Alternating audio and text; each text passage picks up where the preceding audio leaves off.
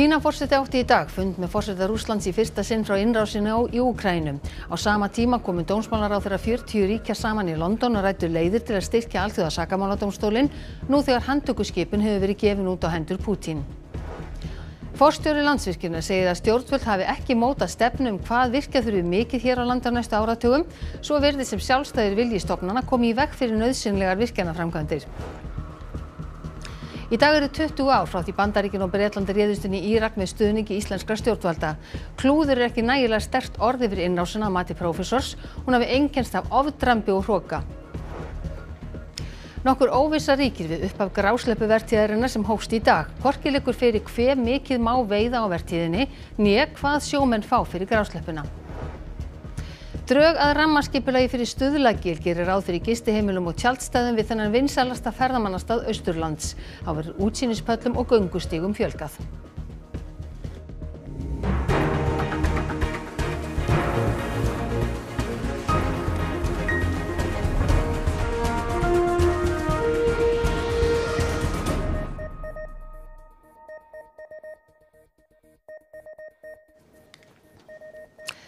Komið sæl.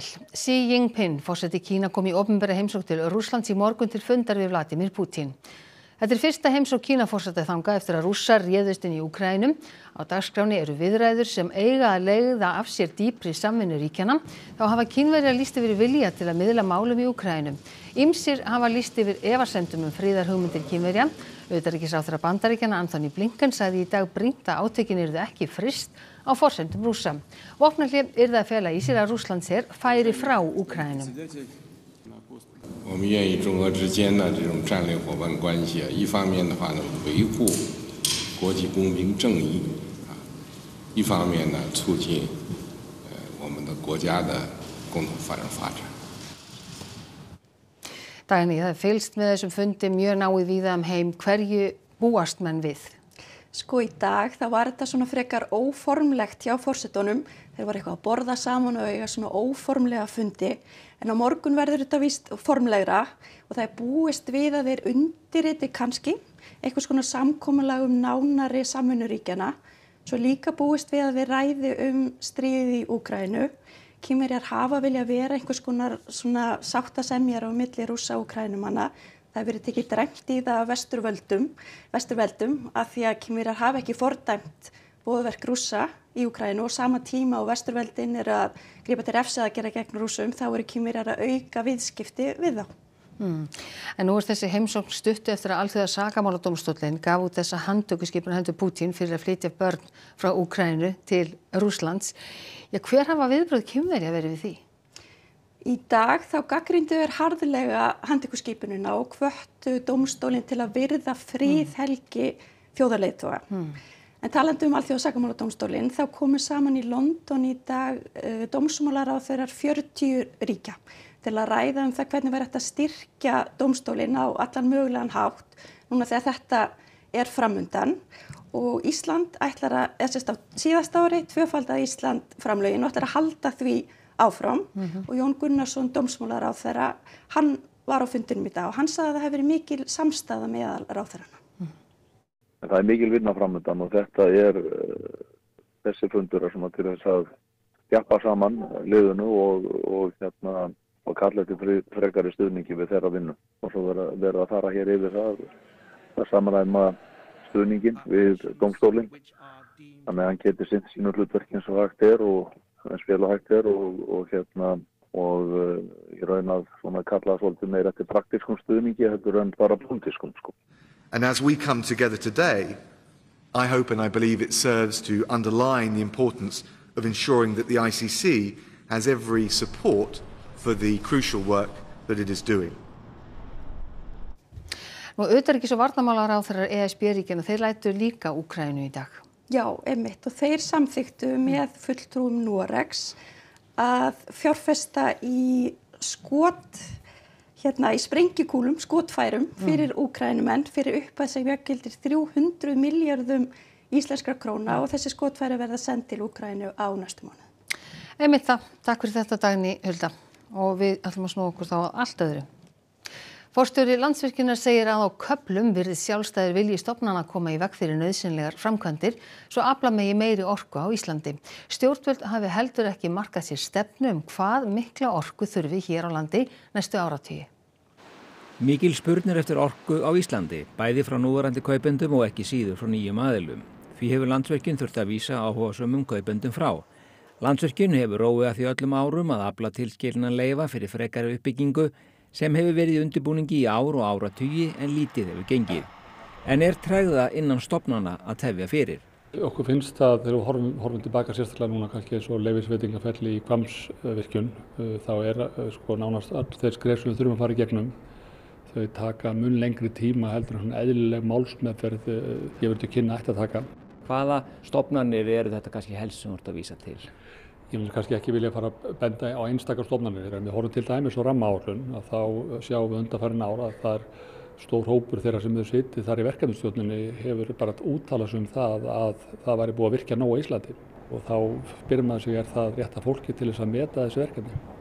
Hörður segir að stjórnvöld hafi ekki ákveðið fyrir sitt leyti hversu mikið þurfi að virkja og hversu mikla orkun samfélagið þurfi á að halda næstu áratugina. Bæði orkustefnun og síðan stjórnvöld hafa ekki talað skýrt um það til þess hvað mikla orku þarf samfélagið á að halda núna næstu 10 árin, næstu 20 árin og næstu 30 árin. Það sjálfsögðu miðað við þær forsendur sem eru núna. En ef þetta liggur ekki ljóst fyrir þá verður öll umræða þessi mál mjög ómarkviss. Klúður ekki nægilega sterkt orð til þess að lýsa innrásinni í Írak að mati prófessors í Mið-Austurlandafræði. Hún hafi einkennst af hroka og ofdrambi. Í dag eru 20 ár frá því að Bandaríkin og Bretland réðust inn í Írak. My fellow citizens, at this hour, American and coalition forces are in the early stages of military operations to disarm Iraq, to free its people, and to defend the world from grave danger.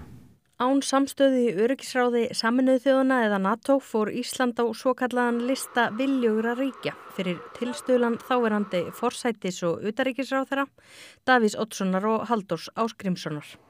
13. apríl voru allar helstu borgir í Írak komnar á vald innrásarsveitanna, en áhrifanna gætir enn.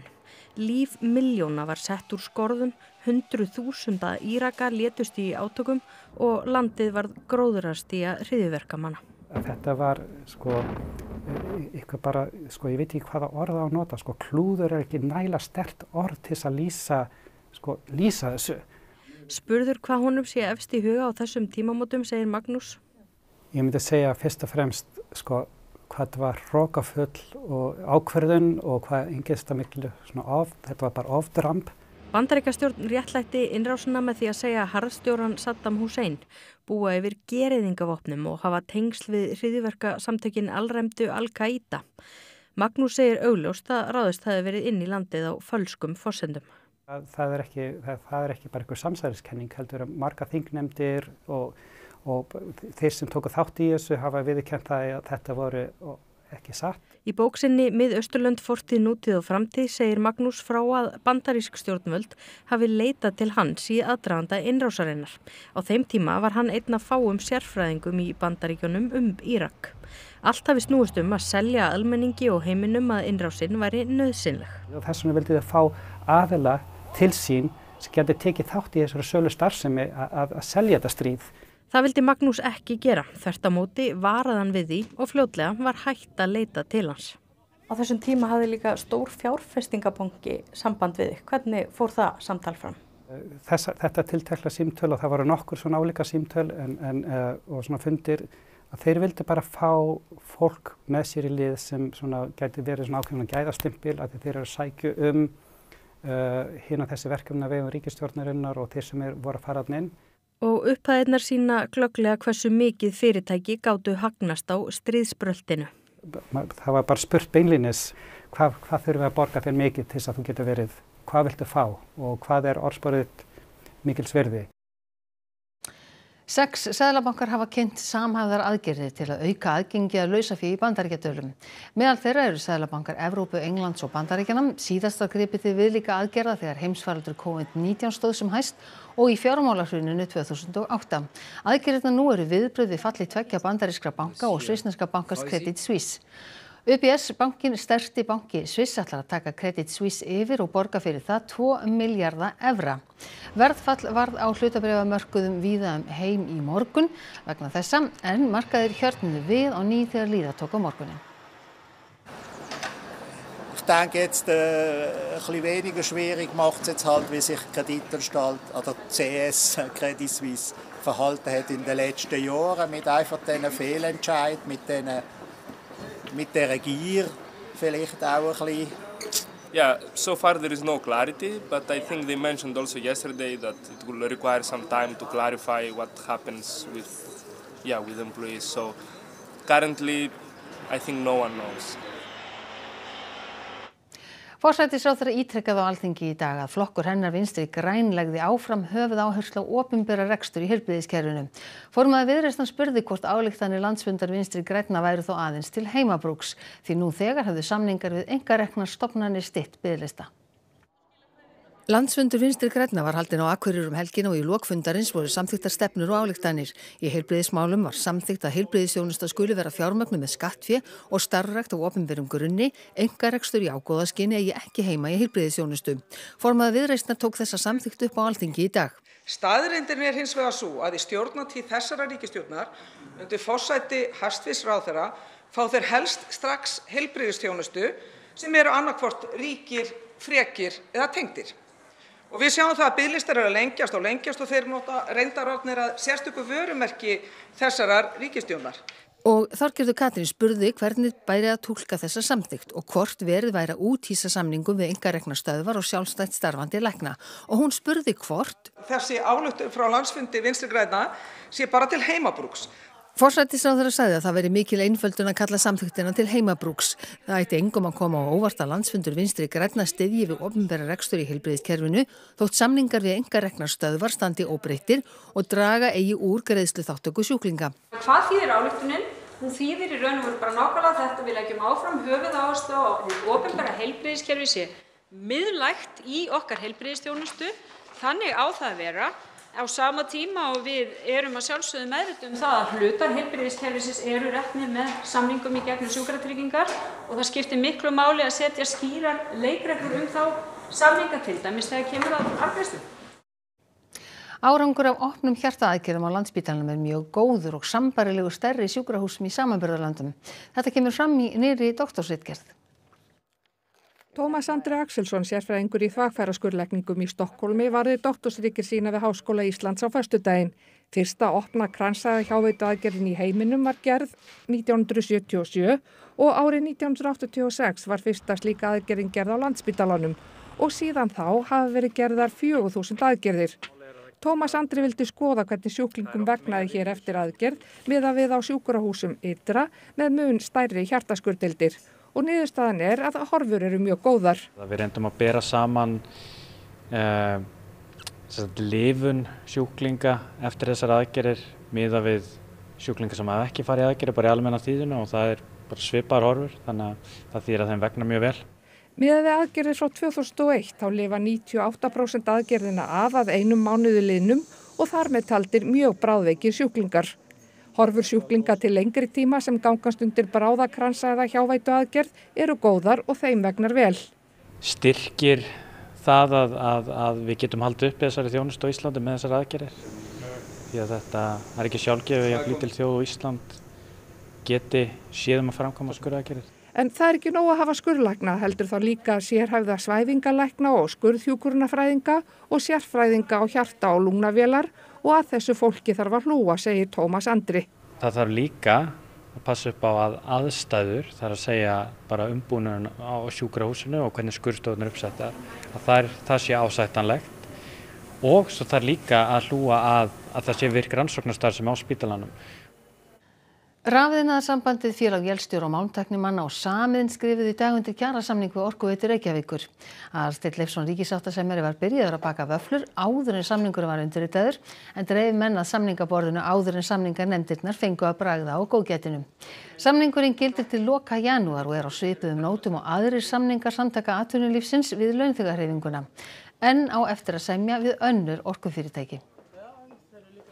Já, það auðvitað bara mjög ánægjulegt að ná að skrifa undir kjarasamning þannig að okkar fólk fái launahækkun eins og aðrir hópar á hér á landi. Og næstu skref okkar eru þetta núna að fara og kynna þetta fyrir okkar fólki og setja þetta í atkvæðagreiðslu á meðal hópsins og sjá hvernig þessu tekið þar. En þið eigið nokkra hópa eftir ennþá? Já, við eigum ennþá eftir að semja við önnur orkufyrirtæki hér á landi og það svona, þá næstu verkefni að fara í þá hópa og klára þá samninga líka og síðan eru auðvitað ríki og sveitafélag eftir. Þetta eru 6-7 samningar í tilviki iðnaðarmanna og svo eru fleiri samningar líka hjá öðrum starfshópum, háskólahópum og verkamannahópum sem verður þá gengið núna á næstu dögum að klára upp. Ertu bjartsýnn á að þar finnist ákveðin niðurstaða? Já, ég bindi mikla vonir við að við sem komum með ákveðið merki í þessum samningi sem verður útfært á þá samningar sem eftir eru á næstu dögum. Grásleppuvertíðin hófst í dag en fáir bátar fóru á sjó á þessum fyrsta degi vertíðarinnar. Margir óvissuþættir eru við upphaf veiðanna og meðal annars vita sjómenn ekki hvað þeir fá fyrir grásleppuna. Skipverjar á Guðmundi Arnari frá Áskósandi að koma frá því að leggja fyrstu grásleppunetin. Þeir skutust inn að bryggju á Dalvík til að sækja fleiri net. Hvar leggið þið netin ykkar? Við lögðum hérna út fyrir Gjögrana og austum í landinu. Hvar er þið mörg net? Við erum með svona 115 net. Útgerðir 23 báta virkjuðu veiðileyfi sín í morgun, ekki margir þennan fyrsta dag. Eitt af því sem dregur úr sókninni þorskur sem jafnan kemur í netin svo snemma vertíðar. Ef útgerðin á ekki nægan þorskkvóta bannað að koma með þorskinn í land. Hvernig staðan hjá ykkur varðandi það? Já, við erum svona orðin nokkuð góðir með það. Við erum búin að redda okkur allavega svona eins og undanfarna ári eigum við nú. Mest áríðandi þó að sjómenn viti hvað þeir fá fyrir grásleppurhognin. Það liggur ekki fyrir en þeir vilja hækkun frá í fyrra. Þeir svona bera síðla sem selja, þetta sé bara sama ástand þó að allt annað hjá okkur hafi hækkað, veiðarferju, olía og allt sem við þurfum að brasa við hefur hækkað. Fiskvinnslan Marúlfur á Dalvík eitt þeirra fyrirtækja sem tekur á móti og vinnur grásleppu. En verðið ekki ákveðið hér. Það ræðist af eftirspurn og þá hjá útflytjendum grásleppurhogna. Það er erfitt að segja, það er svona í pípunum allavega verið einhverjar hækkanir. Það eru til einhverjar birgðir frá síðasta ári, en eftirspurnin myndi ég segja að væri svona í meðalagi eftir hrognunum. Nú segir Guðmundur útlit fyrir að aftur séð opnast fyrir sölu á grásleppunni sjálfri, en sámarkaður lokaðist alveg í faraldrinum. En núna stefnum við á að frysta alla hvelju sem best til okkar og selja inn á Kínamarkað. Áform eru uppbyggingu og aukna þjónustu við Stuðlagil. Samkvæmt nýjum tillögum verður útsýnispöllum fjölgað og leyft að reisa gistiheimili og reka tjaldstæði í nágrenni gilsins. Stuðlagil á Efra Jökuldal vinsælasti ferðamannastaður Austurlands, en gilið hægt að skoða af báðum bökkum Jökulsár á dal. Austurbrú hefur stýrt samtali landeigenda og gerð ramma skipulags beggja vegna gilsins, en mikilvægt þótti að samræma uppbyggingu þannig að framkvæmdir öðrum megin gils spilli ekki ásýnd hinum megin frá. Nú eru tilbúnar tillögur að nýju deiliskipulagi á jörðum við gilið. Í Klausturseli yrði stórt þjónustusvæði við bílastæði. Þar yrðu bæði tjaldstæði og þjónustubyggingar. Frá svæðinu 3 kílómetra ganga í gilið, en margir leggja það á sig, enda þar hægt að komast niður í gilið og sjá innstu dýr þess. Hinum megin í landi Grundar yrði samkvæmt tillögu að deiliskipulagi stígum fjölgað og á þjónustulóð yrði hægt að reka tjaldstæði. Einnig mætti byggja allt að 6.000 fermetra hús á 2 hæðum og með gistingu fyrir allt að 300 manns. Þar nú þegar stígi og útsýnispallur, en samkvæmt tillögunni mætti fjölga útsýnispöllum meðfram gilinu. Sífellt vinsælla verður að skoða Stuðlagil á veturna líka og rammaskipulagið talsverður áfangi í uppbyggingunni. Það fékkst styrkur til að fara í heildarhönnun á svæðinu og stilla saman strengi hvað framtíðarsýnina varðar. Þetta hefur gríðarmikla þýðingu af því að þetta svo heildarsýn sem við sjáum fyrir okkur, af því að við blasir að þetta margra ára verkefni að byggja upp svona ferðamannastað og það má ekkert lát verða á því að koma ferðamanna þarna gríðarlega mikil. Alþjóðlegur leiklistardagur barna í dag og að því tilefni heimsóttu leikarar úr Þjóðleikhúsinu nokkra leikskóla í Reykjavík, auk þess að koma við í Austurbæjarskóla. Það var ekki annað að sjá en að börnin kynnu vel að meta þessa heimsókn. Þau voru ekkert smeyk við rotturnar og söngleiknum Draumaþjófnum sem frumsýndur var fyrr í þessum mánuði. Börnin höfðu litlar áhyggjur af rottunum en þeim mun meiri af ræningum sem éta börn. Er barnaræningi í Hafnarfirði? Já, hann stelur börn. Stelur hann börn? Já. Og í bókinni sæðist að hann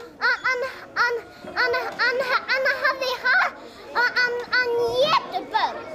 Étur hann börn? Hann veit mikið Hafnarland þessi. Já. Takk fyrir að vara okkur við. Við erum að passa okkur. Ekki setja börn. Og Bergsteinn, hvað ætlið þið að bjóða upp á í Kastljósi kvöldsins? Já, við ætlum að halda áfram að fjalla leikskóla eins og þið voru að gera. Reyndar ætlum við að fjalla leikskólapláss í Reykjavík eða skort á þeim. 500 börn á biðlista og margir foreldrar að verða úrkula vonar að fá pláss. Við ætlum að fara yfir stöðuna með borgarfulltrúunum Árelíu Eydísi Guðmundsdóttur og Ragnhildi Öldu Vilhjálmsdóttur. Við ræðum líka við þróunarstjóra OpenAI sem þróar gervigrindarforritið ChatGPT sem kom út á íslensku í síðustu viku. Hún segir að þurfa að byrja að huga því ekki síðar en strax hvernig gervigreind verið notuð í námi og starfi. Svo kynnumst við galleríi úr gleri sem leynist í litlum garði í miðbæ Reykjavíkur. Takk fyrir þetta Bergsteinn og við ætlum hins vegar að gá til veðurs. Það verður austan og norðaustan átt á morgun, víða 13 til 18 en 20 til 28 metrar syðst á landinu. Snjókoma með köflum við suðurströndina, annars dálítil él en þurrt að kalla vestan til. Er gul viðvörun vegna vinds á Vestfjörðum, suður og suðausturlandi og það má búast í snörpum vindhviðum sumstaðar yfir 35 metrar á sekundu og takmörkuð eða lélegu skyggni í snjókomum með erfiðum akstursskilyrðum, minnkandi frost. En það er Birta Líf Kristinsdóttir sem fer nánar yfir veðurhorfur næstu daga að loknum íþróttafréttum sem Einar Örn Jónsson sér í kvöld. Keflavík tryggði sér í gærkvöldi deildarmeistaratitil kvenna í körfubolta þótt enn séu 2 umferðir eftir af deildinni. Þá skýrðist leið hvaða lið mætast í úrslitakeppninni. Valur mætir þýska liðinu Göppingen í fyrirleik liðanna í 16 lið úrslitum Evrópudeildar karla í handbolta á morgun. Valsmenn gera sér vonir sigur. Þeir vita alveg náttúrulega að við spilum hraðan bolta en ég er ekkert svo viss þeir viti hversu hraðar við erum. Og Snorri Steinn Guðjónsson vill lítið segja mál landsliðsþjálfara karla. Hann er einn þeirra sem hefur verið orðaður við starfið. Bara gaman og heiður yfir orðaða við það en meðan það er bara á þeim stað þá truflar það mig lítið. Og þá ætlum við að rifja upp helstu atriði þessa fréttatíma. Kínaforseti átti í dag fund með forseta Rússlands í fyrsta sinn frá innrásinni í Úkraínu. Á sama tíma komu dómsmálaráðherrar 40 ríkja saman í London og ræddu leiðir til að styrkja alþjóða sakamáladómstólinn nú þegar handtökuskipun hefur verið gefin út á hendur Pútín. Forstjóri Landsvirkjunar segir að stjórnvöld hafi ekki mótað stefnu hvað virkja þurfi mikið hér á landi á næstu áratugum. Svo virðist sem sjálfstæður vilji stofnana komi í veg fyrir nauðsynlegar virkjanaframkvæmdir. Í dag eru 20 ár frá því að Bandaríkin og Bretland réðust inn í Írak með stuðningi íslenskra stjórnvalda. Klúður er ekki nægilega sterkt orð yfir innrásina að mati prófessors. Hún hafi einkennst af ofdrambi og hroka. Nokkur óvissa ríkir við upp á grásleppuvertíðarinnar sem hófst í dag. Hvorki liggur fyrir hve mikið má veiða á vertíðinni né hvað sjómenn fá fyrir grásleppuna. Drög að rammaskipulagi fyrir Stuðlagil gerir ráð fyrir gistiheimilum og tjaldstæðum við þennan vinsælasta ferðamannastað Austurlands. Það verður útsýnispöllum og göngustígum fjölgað. Þá er þessum fréttatíma að ljúka og það komið að íþróttum, veðri og svo Kastljósi. Það eru næstu fréttatímar hjá okkur í útvarpi og sjónvarpi klukkan 10 í kvöld og nýjustu fréttir má að sjálfsögðu alltaf finna inn á RÚV.is en við ætlum að segja þetta gott að sinni, verið sæl.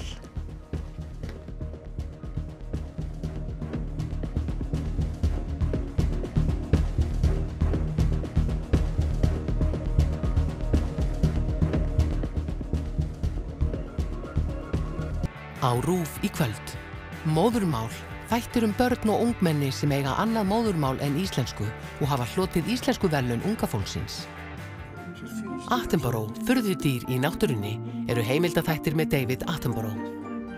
Paradís